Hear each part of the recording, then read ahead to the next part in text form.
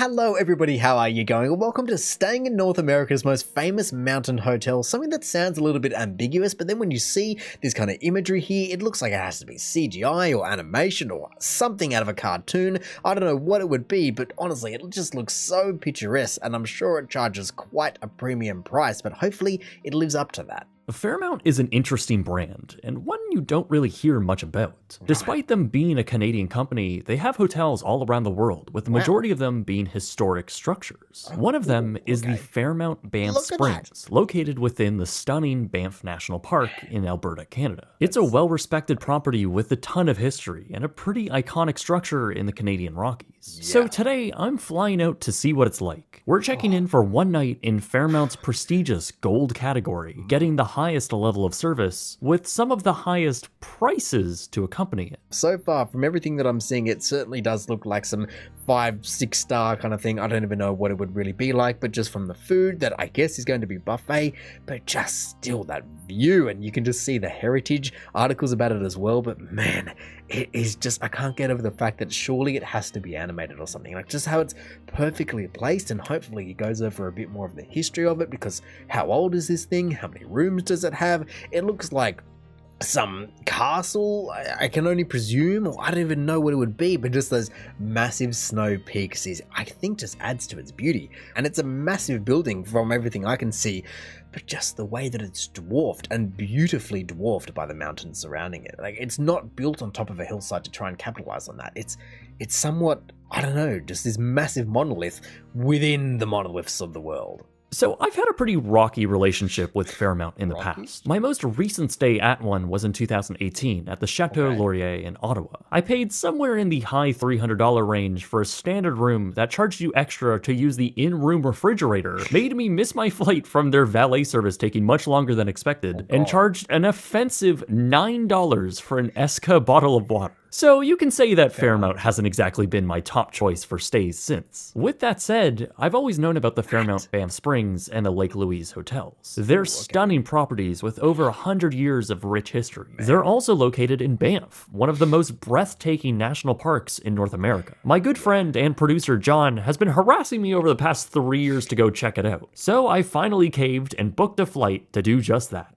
The Fairmont Banff Springs is about an hour and a half away from Calgary's International Airport. Right, well that actually seems fairly accessible. Let me just come back to the map really quickly. I just want to see, it's just kind of driving up there, and I guess that is perfect in a way. It's still an hour and a half. It's not, or maybe you probably could get helicopters in, but I guess he didn't do that exactly. That's definitely going to be an option though for some people. Surely they wouldn't dare just have to drive an hour and a half. God, that takes way too long. And I guess also, to be fair, if I did have the money, I would absolutely be booking that helicopter ride over, like you said, one of the most scenic, picturesque, just beautiful places. I mean, actually, I don't know how high they are. Would the helicopter even be able to go? Would it have to fly through the canyons because of how thin the air would be? I don't know how high this area of Banff truly is, but again, just looking at that, just surrounded on all areas by these hillsides that I guess cater towards a whole bundle of skiing. I don't know if there's skiing right at the front door. It would make sense if there is, but then I'm not seeing kind of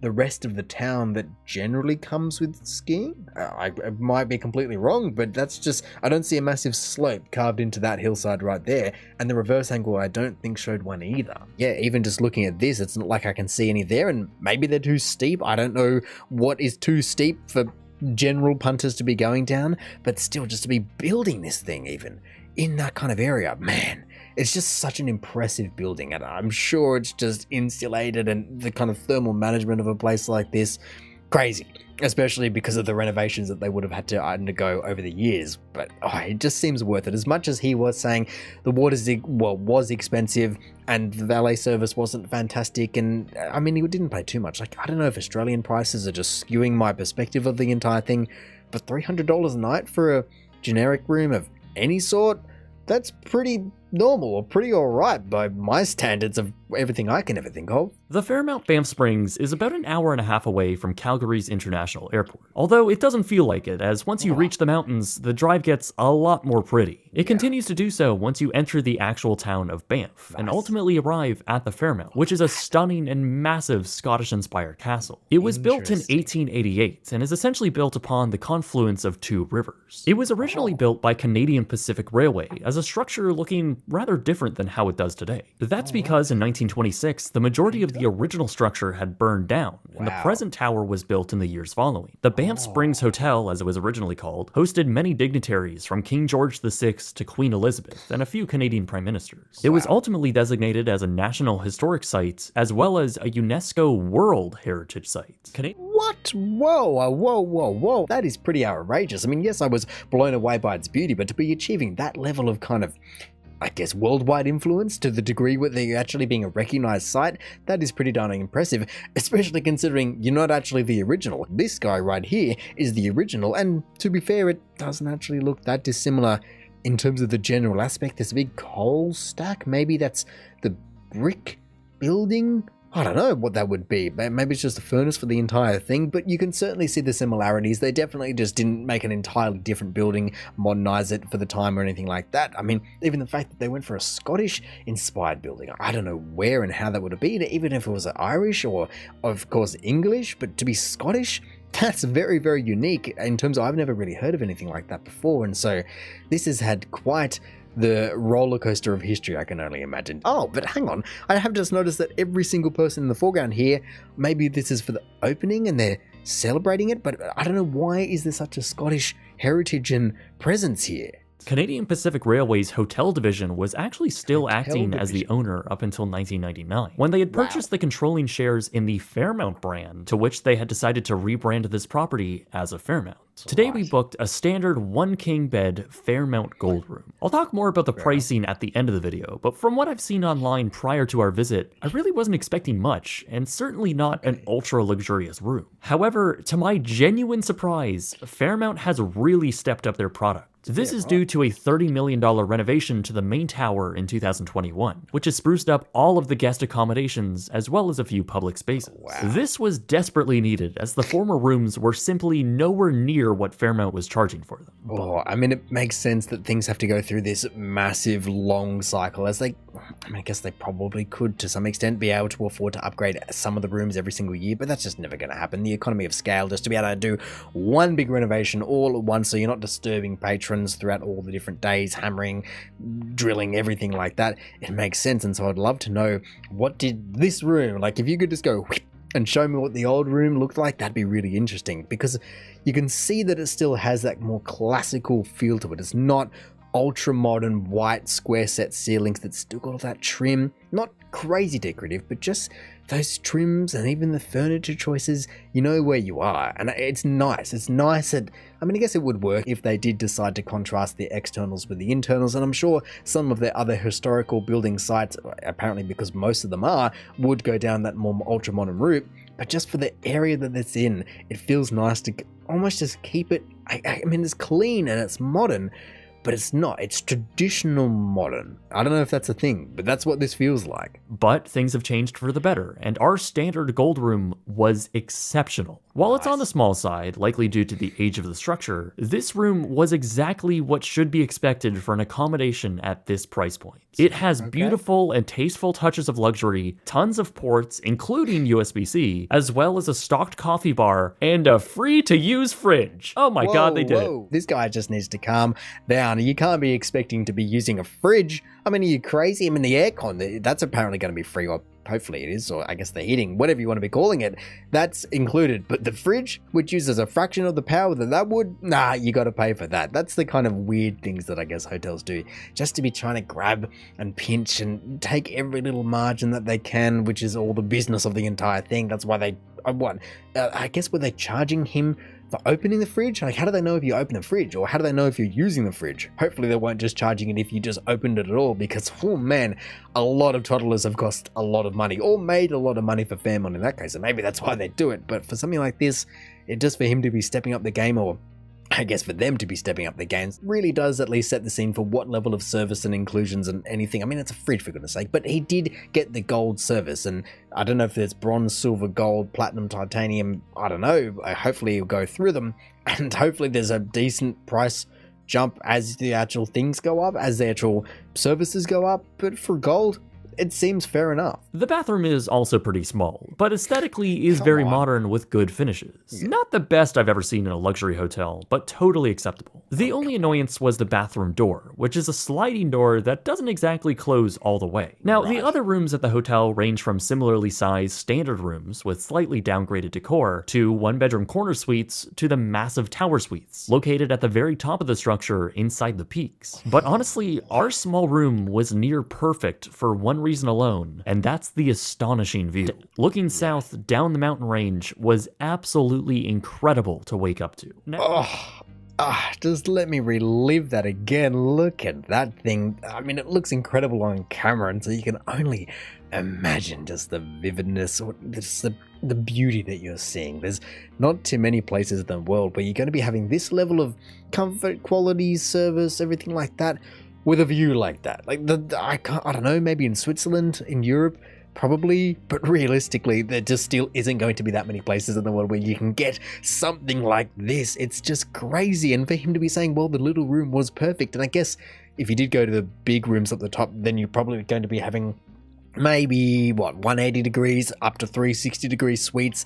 So then you can have whatever view you want, just at the price of an arm and a leg. And I mean, to be fair, these kind of hotels have to be offering just those major price step-ups, as there's some people that can afford that. There's some people, they walk in a door at the building and they earn that much money. What I don't know, what is it, 100 grand a night, 10 grand a night, whatever it may be. They go, yeah, no worries, I'll pay that. And so you need to be having the $300 rooms that are beautiful and very well done. And, you know, even talking about the bathroom seemed fine. Sure, it might not be the best ever, but I don't know about you, but anyone that I know would certainly take a bathroom like that. Now, the gold accommodations at this hotel occupy the entire 4th and 5th floor of the main tower. But what do you get with gold other than just a nicer room? Well, on the 5th floor, there's a private concierge just for you to answer all of your questions and fulfill any bookings. Further on are 2 lounges, the first being a quiet one to read, and the other where you'll find the buffet.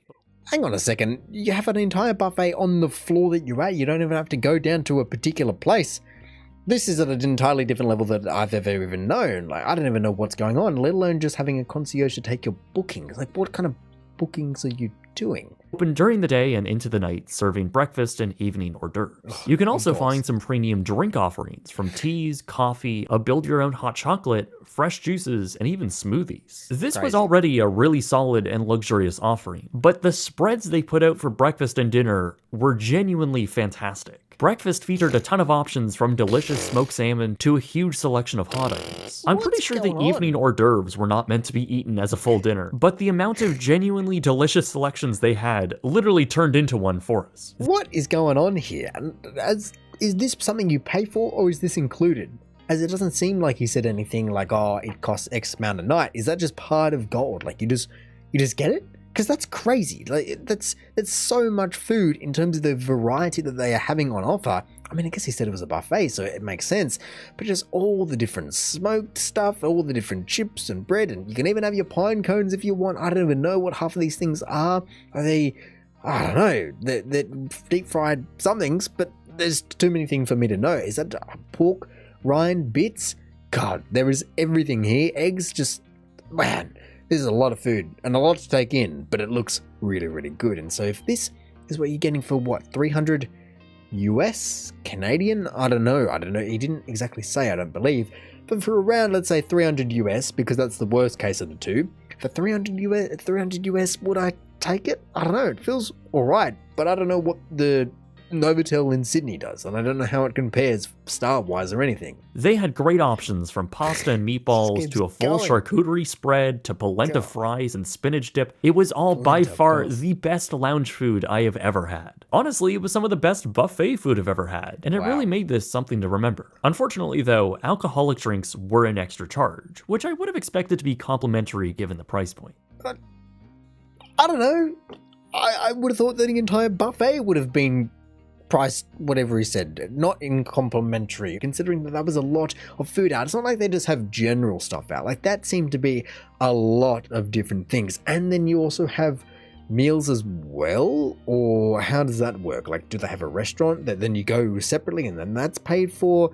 There's just so many complexities to a hotel of this scale that I'm just not aware of. But if you are willing to pay for drinks and looking for a wider selection, the newly renovated Rundle Bar provides a very luxurious space to enjoy a wide selection of pricey drinks. But the views are great, and it even has a secret speakeasy-style entrance to a quiet seating area. Nice. Elsewhere is the Ramsey House, with a nice lounge below, as well as the Walt House pub, both featuring pool tables. As for dining, well, the Fairmont has a few selections. Other than the pub food at Walt House, there's Castello Italiana, the Vermilion Room, and 1888 Chop House. Oh, they all... Okay, there's just infinite food apparently, and I don't know where it'll all come from. I guess just trucked in from all over the world. Which just the logistics of that for a hotel of this scale, just to be dealing with all these different options. Like, it's not like a general restaurant where you go, okay, you add an Italian restaurant, so they've got this many pastas, this many pizzas, and that's all the ingredients. They don't need to be having everything that I've ever thought of on the menu and just available 24/7. I mean, I guess that's what a hotel like this is, but it seems like for $300, this is a pretty good price to performance. When he was going, I don't know, I've had some bad experiences before, this seems pretty darn good, even just like the little things. Like, it's clearly highly renovated, but they've spent $30 million, he said, only on the middle tower. Okay, but then how much have they spent everywhere else? Because even just things like this, it's cool. Like, people like this kind of stuff. Then all the lounges and just options for just hanging out and having your own space to read, even like those kind of things. That's very, very premium. All of which are very expensive. Like, an 8-ounce filet mignon at the Chop House is $70. And while some of these restaurants are very beautifully designed, like the Vermilion Room, I'm not sure if a $70 steak in here is all that worth it. Even the quick service option down at the lobby, while nice and looks like it has tasty food, was very expensive. Like, these very simple sandwiches were $16, $17, and like $20.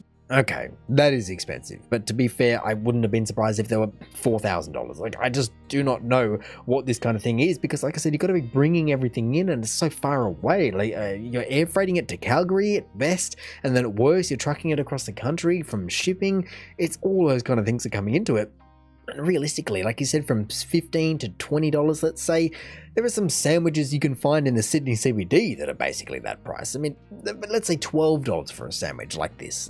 You're going to be paying for it. Now, with that said, the reviews for all of the dining have, for the most part, been overwhelmingly positive. But when you're not at the bars and the restaurants, there's plenty to do elsewhere. The resort offers basically every experience you can think of in Banff, from helicopter rides to private group tours and so much more. The summer activities list is even more extensive, with horseback riding, fishing, whitewater rafting, ATV tours, and a ton of other stuff. But pretty much all of those are at an extra charge, and with some, like the helicopter ride and private tours, costing hundreds of dollars just for the experience. That's really neat and all, but what I care about is what's free.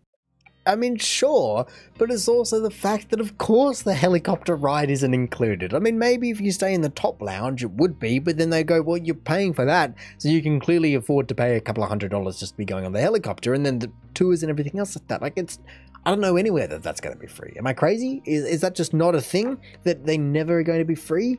Or they should be free? But then what is free? Besides just taking your 2 legs and walking up the mountain and doing all those kind of things, I wouldn't expect anything to be free. These are clearly businesses that are very particularly placed for what they can offer. They can offer these kind of services in the middle of otherwise nowhere. That's what you're paying for. Incredible views and incredible service, which is kind of an impossible task, but they make it happen.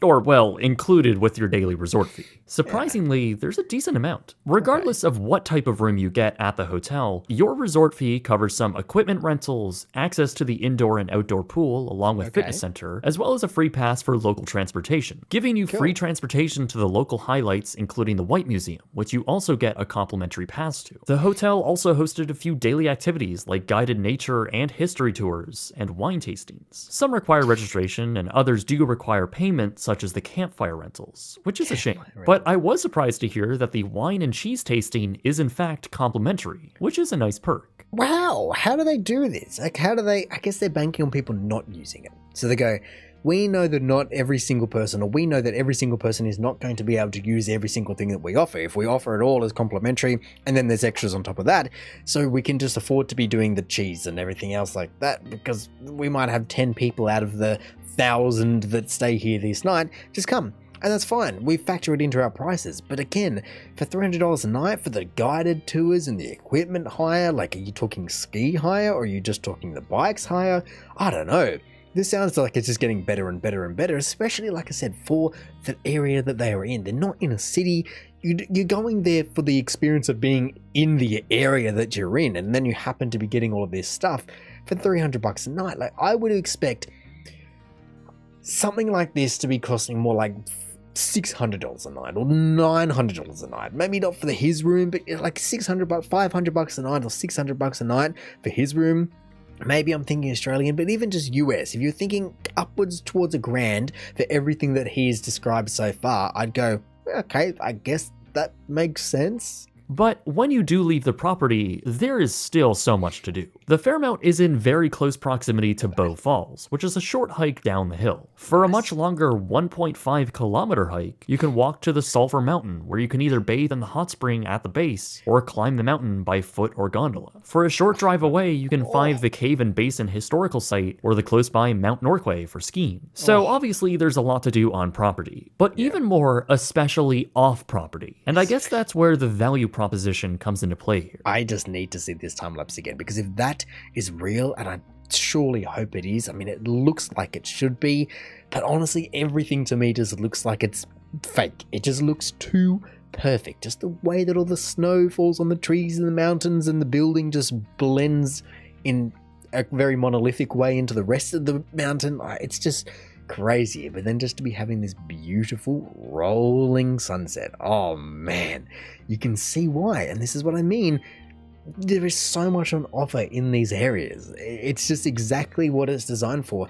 And summer and winter. It's not like it's $2,000 a night in winter because of the ski season, and it's $5 a night that we pay you actually just to come in summer. Like, no, you've got everything all year round. Just these views of Banff is just incredible. And I guess that's where the value proposition comes into play here. As I'm sure you've guessed, staying at the Fairmont Banff Springs isn't cheap. Our standard gold room for one night was $835 Canadian, which is about $620 USD. While that does include all taxes and resort fees, if you bring a vehicle like we did, it will also be an extra $32 for self-parking or $46 for valet. Now, the resort doesn't really have a base rate, as they go off a variable pricing structure, which is constantly fluctuating. But from what I understand, the cheapest time to visit is when we did, over the winter. It's when the property tries to fill vacancy with the convention crowd, while the summer is more primarily focused towards tourists.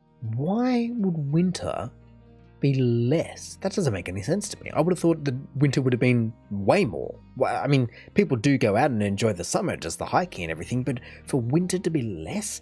That doesn't make any sense. Of which I guess I should just finally come back and actually look at this invoice here, or this receipt, as that then makes so much more sense. As I was going, this just seems like a steal. How is it only $300? Unless I misheard or something, but I swear he said $300. Maybe was it $7? No, room charge $7. How did he say? Anyway, that's why I was going, I thought it was $300, and it didn't make any sense. Like, to be offering all of that, but no, for $881 Canadian, that makes more sense. That's more in line of what I would understand. And valet parking, sure, that's another $46. Room GST, Alberta tourism levy, okay. Tourism improvement fee, okay, that's a lot going on. Resort experience fee, $50. That seems fairly normal, but room charge of $700. Now the world makes sense again, as I was just losing my mind going, how is not everyone there all the time for $300 a night, and maybe let's say $400 a night by the time you have a couple of extra things on there? That makes a great score, but no, for double, I can understand. I'm not on Mars with the pricing. For just a standard regular room, the cheapest rate I could find is in April at around $450 Canadian, which is a fairly reasonable $330 USD. Yeah. But that is rock bottom. Literally the cheapest day for the entire year. And over the summer, you're not spending anything less than $1,200 a night, just for a standard room. If you want to upgrade to gold, then you're pushing $1,600 a night. Even with the updated decor, rich history, and excellent service, I really don't know if you could ever justify that price. But I guess it all comes down to what you care about most. If you want to experience the actual location of Banff and see all of the sights, or if you're into skiing and don't care all that much about the most luxurious place to rest your head, then there are a lot of other choices in the area. Yeah, but then is that really while you're there? Like, if this place, if this hotel, this resort is even on your radar, like you're going, yeah, I'm looking at this one, maybe this one, if it's anywhat popping up on your radar, yes, the $450 a night Canadian does exist for that one night a year.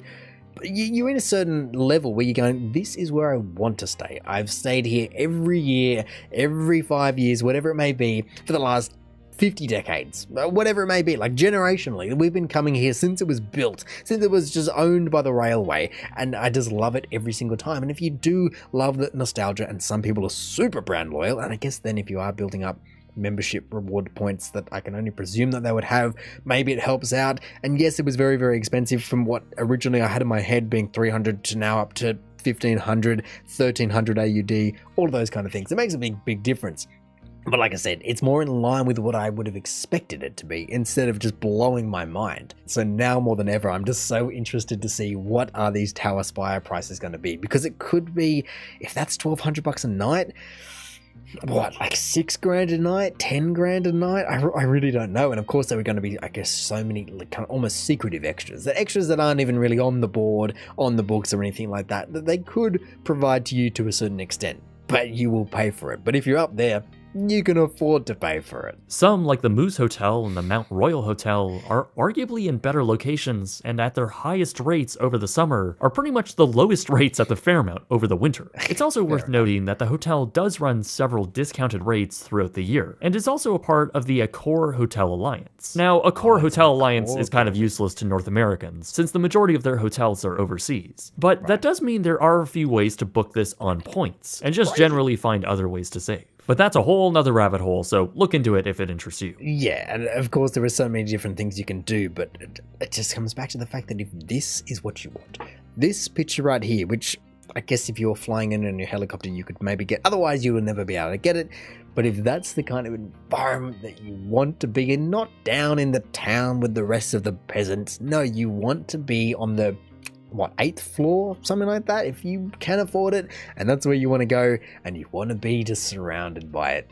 It makes sense. This is why there are multiple hotels, so that people can have their options and they can have what they want. They can spend their money exactly how they want to for these kind of experiences. But really, even if you don't stay here, just drop by for a visit to see the castle and walk the grounds. You can still experience the property without spending a night. In the end, I was really pleasantly surprised by the Fairmont Banff. I went into it not with the greatest perception, but was absolutely blown away by the quality of service and how astonishingly beautiful it all was. From what I've seen too, the summer looks even more stunning and vibrant, and really, that's what you're paying for. This is a Canadian icon. It's one of the most famous hotels in Canada and even North America. It's also one of the most breathtaking, from the incredible architecture to the endless mountain vistas that make you feel like you're in a matte painting. It's incredible everywhere you look. And you know what? I'm willing to give them the benefit of the doubt that maintaining a property like this is a costly endeavor, and as a result requires the high rates. Oh man, I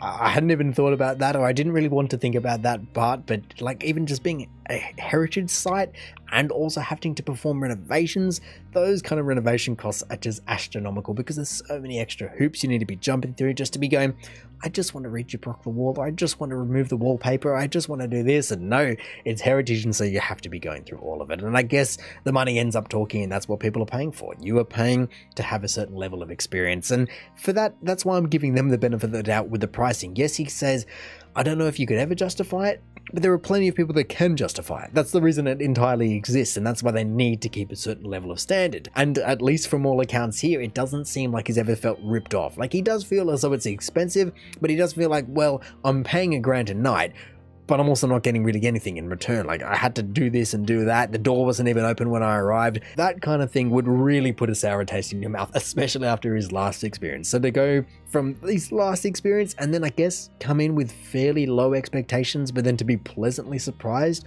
it sounds like that's what exactly they are going for, because if someone did go, you know what, I'm going to stay 4 nights at the Moose and 2 nights here, or 1 night here, just to be having that bit of an extra. And or even like you said, just not even stay, but just come and enjoy their facilities, like just to be coming around, as maybe eventually you might just get a couple customers just because they go, you know what, I really like that restaurant, I really want to stay there, but I just can't afford it, but now I can. Fairmont Gold is a step above it all. It was exactly what it needed to be, and while I never think club level is fully worth the premium, I do see a lot of value in it. If you can snag it at a decent price and maybe make it a special occasion or something, I think you'll be totally satisfied. Nice. And I think it's genuinely hilarious that this was $465 cheaper than Disney's Contemporary's club level room. Go watch that video if you haven't already. So let's give this an actual rated review. I'll rate the Fairmont out of 5 categories for a potential perfect score of 50 out of 50. I mean, surely, I mean, he said that there was arguably better in other locations, but then at the same time, can you wake up and just look straight down the valley? I don't know. I feel like for me, it would be an 11 out of 10. Amenities, sure.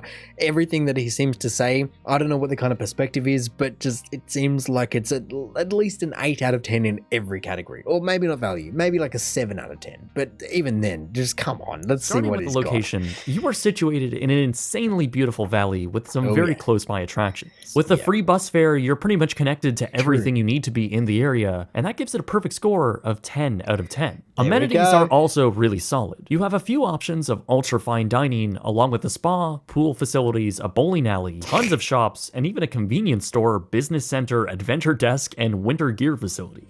In the building, or just around? Like, I knew that there was a couple of buildings around, and I guess, well, maybe in the glass I can kind of see that there's a bit of a distance, but man, all to be serviced by basically that one hotel, or is there other little restaurants and hotels? Is there a bit of a hub as well surrounding the building? I mean, I wouldn't be surprised, as there's only so many options that one building can offer, but it seems like they offer a lot, and so what's it going to be? There's certainly a lot, but I do wish a few more experiences were complimentary, so I'll give it a 9 out of 10. See? Luxury and quality is also pretty good. Our room, while small, was very well appointed. There were some areas of the property that didn't necessarily live up to other luxury brands like the Four Seasons, and there are some parts that feel a bit dated and not at the caliber of what you're paying. I'll give it a 7 out of 10. Wow, Service was phenomenal though. Everyone was super kind and happy, no one made me feel like I was out of place, and all the staff genuinely went above and beyond. I have never had this type of service at any other luxury hotel I've stayed at, and I mean it when I say the staff at the Fairmont were some of the most warm and friendly people I have ever met. That's what makes and breaks a brand, isn't it? Just the staff, and you can see why they try to invest so heavily in their staff, and they really do hope that their staff at least can pretend to love their job or whatever it needs, just to be coming across as being just patrons and servants to whatever people need, from the chefs and the waitresses and the doormen and the concierge and everything like that, just to try and make people's entire experience. Because someone can sleep well, but they're not going to remember sleeping well. Like, they're going to, the bed was all right, but they're going to remember the clerk when they first walked in, who didn't even open the door and didn't even know what they went, and just was on the phone and just told them to shoo them away and told them to come back later. That is what they're going to remember. And so to be having the best experience of any staff, and it seems like he's very well versed in the world of travel and high fine dining hotels and everything like that, that's a hell of a compliment. I wouldn't ask any more from them, so it's a 10 out of 10. Value, however, is really the most subjective category here. Prices are a bit steep, and even after the renovation, I don't think the rates past $900 a night are worth it. Fairmont Gold was a fun experience, and I maybe would do it again for a special occasion sometime over the winter, but I'm not sure if I could ever justify paying over $1,000 a night for a standard room. It's a 5 out of 10. Giving the Fairmont Banff Springs a very respectable score of 41 out of 50. And especially then considering that, like you said, value is going to be subjective, you can almost remove that category and it gets what, like a 37 out of 40, or whatever it may be, even a 38, what was it? Whatever it was very, very high in the 40s. And that shows you then clearly what it's at, because value, someone that is on 100 grand a day, doesn't care about paying $1,000 a night, $5,000 a night, whatever. That's value for them. The value is such a skewed objective, and it's good to be having in here, especially if you do have so many different perspectives from all around the world, as at least then you can give the more common man a better understanding about if they were to spend some money there, what they might be getting for their money. But then again, when you're talking this kind of level, are you really even talking about those people anymore? Like, if someone is really wanting the value, I mean, people do want value, but I feel like people are willing to spend more, and they try and put the money out of their mind when they're staying in a place like this. So honestly, as someone who just hopefully one day will get to visit Banff and just take in this kind of extreme nature, whether it's summer or winter and snowy winter wonderland or just the peak of the season, whatever it may be, even though it has a 41 out of 50 score, it seems like if someone can afford it, it is value for money. And if you can't afford it, then it's not value for money at all. Like, it seems like there is a big jump. And I guess, like I said, that is where these hotels lie. They are for those extra experiences, in the same way that someone might go, I'll stay at the Moose, but then I want the helicopter ride. If they can have it all, you go here. And if that's what you want, there isn't really any other options. Just to be seeing down these canyons, seeing everything, all the restaurants, you really make the entire holiday an entire experience, instead of just going, okay, back to bed. Like, if that's what it is, and people do get tired and they do love to just extend out their days, it makes sense. Just go sleep on the cheapest thing you possibly can to get a good night's sleep. But this, it's something special. And so if I could afford it, I don't know, I would certainly consider it.